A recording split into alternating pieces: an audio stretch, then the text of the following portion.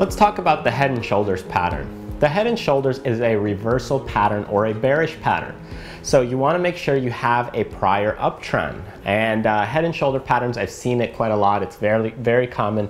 And because it's a reversal pattern, here's this uptrend that we have. So it starts going up, heads up, and here is our left shoulder that it makes. It makes a high right around here, and it starts to go back down. Now on this high, the volume is high, or it's greater than this next piece. It hits off of our support right here, bounces back, and now it goes back up. So now this would be our head that I like to think of it. Now on this uptrend right here, this uptrend for creating that head, that volume is actually going to be slightly lower or much lower than that left shoulder.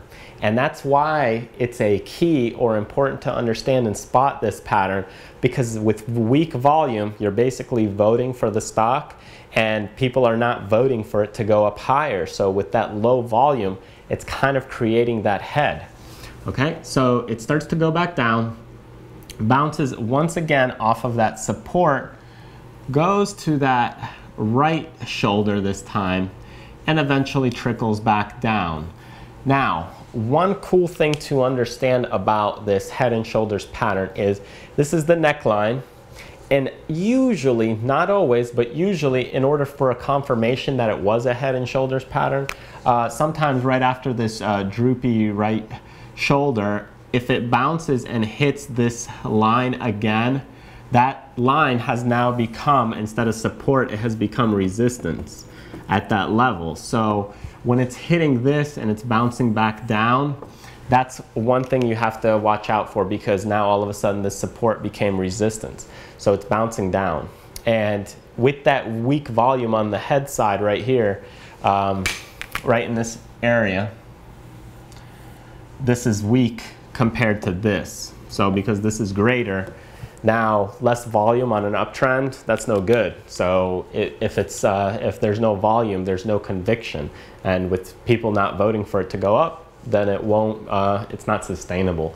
So eventually it creates a right shoulder to retest this support line or resistance line right over here.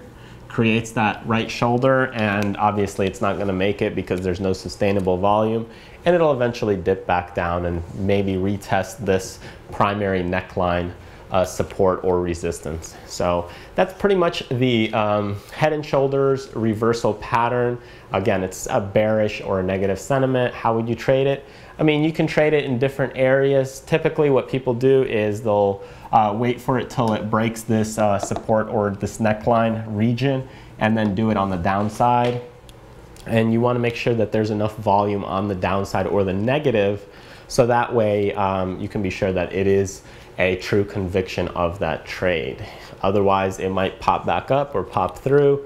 So just make sure that it's a really solid resistance line or a healthy neckline when you're trading that. And of course you can trade the peaks and the valleys of it just depends on your time horizon. So the longer the time horizon, let's say this is you know, a 3-month pattern, it's healthier than if it was a 2-day, 3-minute chart pattern.